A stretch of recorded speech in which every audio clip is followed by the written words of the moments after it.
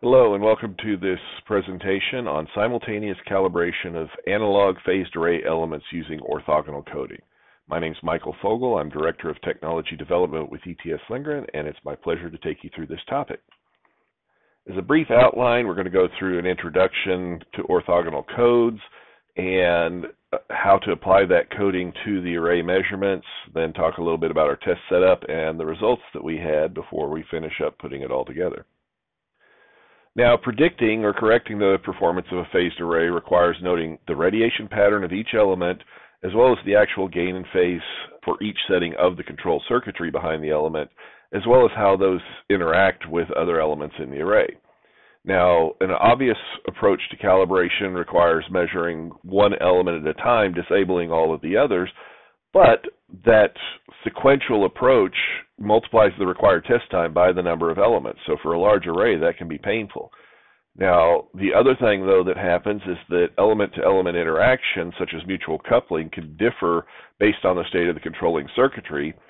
And if I don't have all the elements on, the heating of the circuitry itself could be different, and the loading could be different, so that could cause a nonlinear behavior as well. Now, ideally, what we'd like to do is measure a full pattern and extract the individual antenna elements from that pattern with all of the elements enabled. Now, there are some different techniques out there, like tickle tones, to extract discrete information from combined signals, but usually that requires specialized circuitry in the design for the purpose of testing that won't necessarily be used in real life.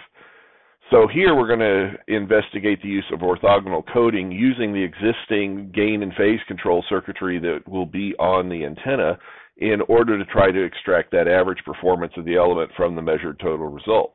Now, what we're talking about is essentially the same technology that was used in CDMA 2G cell phone technologies, and that actually used orthogonal coding with Walsh codes to be able to transmit multiple user signals simultaneously. Now, Walsh codes are based on the Hadamard matrix, which is essentially a order 2n matrix defined recursively by building a 2x2 matrix using the following definition. So you can actually start from h equals 1, and then you use the recursive relationship defining the h2n matrix as the previous version of the matrix being plus on 3 corners and minus on the fourth. And so you can kind of see how this builds up through different matrices as you recurse through it. Now, the advantage here, of course, is the recursive nature of the definition makes it easy to obtain the value of any cell with just a recursive algorithm. So you don't have to recreate this or pre-create this matrix. You can use it on the fly, essentially. Now, the Hadamard matrix of any order has a couple of properties. The first is that the average of the first row is always 1 and every other row is 0. And that it's an orthogonal matrix. So being orthogonal, the dot product of each row vector with any other row or each column with every other column is 0. And of course, the other side of this is that the inverse is simple as well. And so the inverse of the Hadamard matrix is just the normalized Hadamard matrix. So you divide by n in order to get the inverse. And so that makes it easy to solve for any input vector, real or complex, from the resultant output vector. So you can reverse this process. Now, to apply this to the array, we need an appropriate modulation. And so we want to take that plus and minus 1 of the matrix and use any multiplicative property of the array elements, which includes gain and phase, i.e. the complex S21.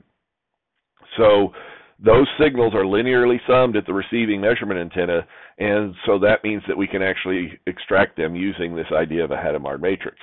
Now, it's important that the modulation scheme maintains the orthogonality and that we don't have something that loses information, essentially. Now, by definition, any phased array can be expected to have phase control. So at a minimum, even if I only had a single bit phase control that let me do 0 or 180 degrees on the phased array, that's enough to do binary phase shift keying. So this should be pretty easy to do on just about any array. Now, granted, typically I have more bits than that, so I could choose any arbitrary reference. I could do plus or minus 90 degrees versus the 0 and 180 would give me the same effect. Now, alternately, we could do amplitude modulation by toggling the element on or off or nearly off by applying a high attenuation. And so our test setup What we did was we used an 8x8 phased array that we obtained from the University of California in San Diego, and we mounted that in our AMS 5700, and we actually added an absorber shroud, as you can see there, around the feed section to try to minimize any coupling that we're getting off of the cable itself and the circuit elements going up to the array. A dual polarized horn is used as the measurement antenna at basically a range of 1 meter. We're operating at 29.3 gigahertz to maximize the signal to interference plus noise of the system. And we're doing only the co-polarized component, although we measured both. And then an Arduino interface actually controls everything. And so what we get is, if we take that setup and we just measure a pattern with everything set at maximum amplitude, 0 degrees phase, we get this beamform pattern. And you see, because we aren't doing any amplitude tapering or anything, we got some pretty good side lobes, but overall it's a reasonable looking pattern for this size array. Now if we iterate through each element with those same settings, we get a pretty good spread across all of the different patterns. So this is what we really want to be able to correct for, is the fact that all of these different elements aren't giving us the exact same pattern, and the path losses through the circuitry could be different too.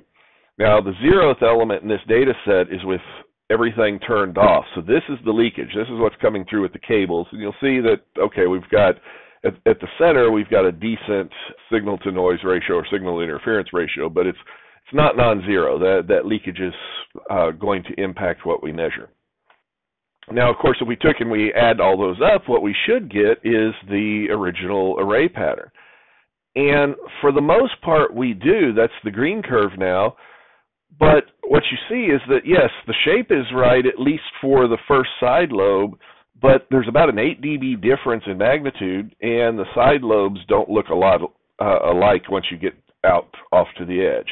So we looked a little bit, and it's like, well, is that signal to interference or signal to noise? And the reality is, if you compare left to right, you see that that doesn't really reflect what's going on. So that's not necessarily what the problem is here. To apply the Hadamard matrix, because it's 2n, we've got a 64-element array, which means that I need 64 states. So a 64 by 64 matrix should work. But when you start looking at that, there are a few things that come up that should be apparent. The first is that this first row is all ones. And so there's something unique about that row versus all the others. So the element that gets all ones is a problem, partly because if you think about what I'm not modulating the leakage coming from the cable. So that's the signal that has all ones, is that leakage from the cable. So I really don't want to use that for an element because I won't be able to distinguish it from the cable effects. Now, of course, the first column is also all ones. And so what you should realize is that, well, what that means is that at least for the first symbol of whatever I modulate, it's this beamform pattern. So there's something odd there as well that could be potentially a problem. In order to fix this, the thought was, well, let's go ahead and go up to 128-bit code word and reserve that first code for the leakage code. And of course, we have to go to 128 bits because of that 2 to n. So I can't go from 64 to 65. I have to go 64 to 128. Now, the advantage there is that we do have more possible codes we could use. So if we wanted to use every other code or do something else, we have that ability as well. If I start with the BPSK and run through and do that, I get patterns. I get something that looks relatively reasonable, but the leakage is still showing up as though it's an in-phase pattern. So it doesn't really look like the leakage that we had when we measured before. So it's obvious that the other elements are kind of leaking through as well, which is, if nothing else, it's from that first code where everything's in phase. The question was, is there a way to get rid of that? And so the thought is, well, okay, if I modulated the source signal, that would do it. But how do I do that? I'm trying to just use the control circuitry within the array. I can't take the VNA output and modulate it somehow. But what I can do is I can do a little bit of mathematical trickery and do something in post-processing. So In this case, each bit of the code is simply an on or off signal for the modulation choice. So I can actually do some binary math and choose the second code, so for example 101010, and XOR that with every other code that I'm going to send. And so what I've essentially done is I've taken and I've modulated the source signal, the thing that I'm not really able to change, by altering all of the other things that I transmit. And then what happens is at the end, I virtually apply that code back and decode. So I'm basically taking that out and flipping things that I measured back and forth in phase by 180 degrees in order to get back to the signals that I want. And sure enough, that actually does a pretty good job. That definitely makes a significant difference in this leakage signal. And if you compare, if you look closely at the numbers, you'll see that for the most part, well, I've still got a little bit of a hump here from the peak. I'm on the same order of magnitude now as what I measured when I turned all the elements off. And I can also run through and look at all the different patterns. And for the most part, you see that while there is a significant difference in amplitude, I'm getting the same pattern, although a few of them you can see that there are some differences. For example, this one right here, where the fact that the neighboring elements are on versus having them off, it shows up. So there are some impacts that we're seeing that are related to the different methods of measuring. And so the real question, of course, is does it work? And the answer is yes, it actually works quite well. Now when I take the sum of all of those measured patterns and put it together, I actually predict the normal pattern with all elements turned on within a dB, and certainly I reproduce all the side lobes very well. So I've eliminated whatever was happening out at the edges where the patterns weren't really the same, probably due to mutual coupling to the neighbors, as well as getting the amplitude right.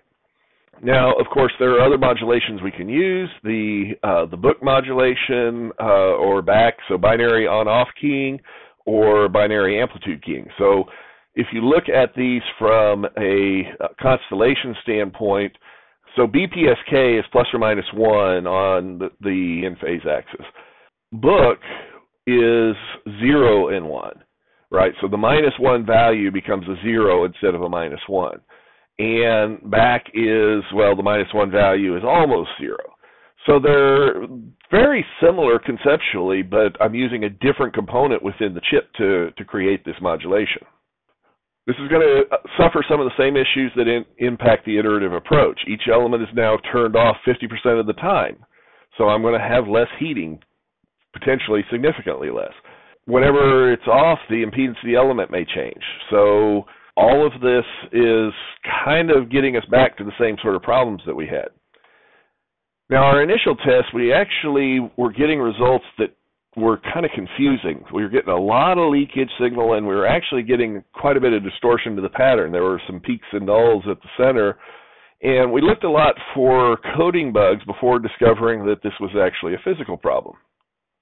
And the physical problem is simply that if you think of taking your array and turning off 50% of the elements, all you've done is created a sparse array.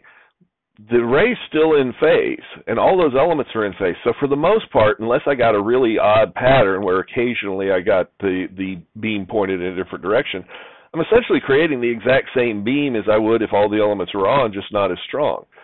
And so you can see here, as a function of the codes, there are only a few times within the process that they look kind of randomized, if you will. And so the question is, well, can we randomize the element phase? And so with 64 phase steps, we were able to go in and give each element its own phase. We just did it linearly. But what you see now is that as a function of code, the patterns created are much different, and I don't have them all lumping to this main center beam pattern.